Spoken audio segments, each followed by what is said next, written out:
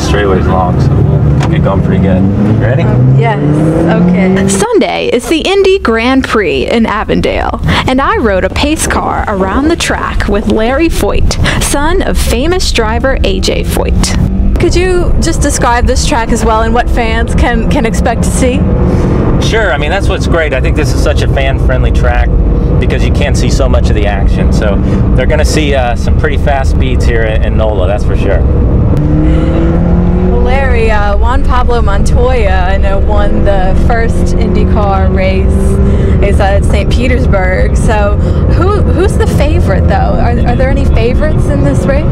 Well, Team Penske was definitely tough, so I think they got to be the favorites coming in. But we're hoping our team and AJ Foyt Racing with Takuma Sato and Jack Hawksworth should be tough too. So it should be a good race. How do drivers get ready for a race like this? I know they were all saying that, oh, this is very, very exciting. How would they get ready for a race like this? They all said that it was a very fast track. That's the thing. I mean, all winter the guys have been working out, so physical conditioning is super important, especially at a high-speed track like this. So I know, you know, Indy cars don't have power steering like the Honda we're driving right now. So for the drivers, it's a big workout. The weather, I know, is a little uncertain for Sunday. How can that play a part in any race?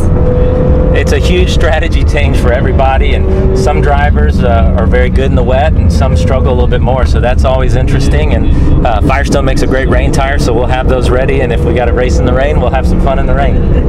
And tell me a little bit about your background personally in racing. I know your father is a very famous driver. He was, yeah. And I raced for a while. I actually raced over in NASCAR for a few years in the early 2000s, but then came home to run our IndyCar team and enjoying that now. This is Rachel Whittaker from NOLA.com, the Times-Picayune, enjoying a fast pace car ride on the track for the Indy Grand Prix of Louisiana. It should be a great race, and looking forward to bringing you full coverage on Sunday.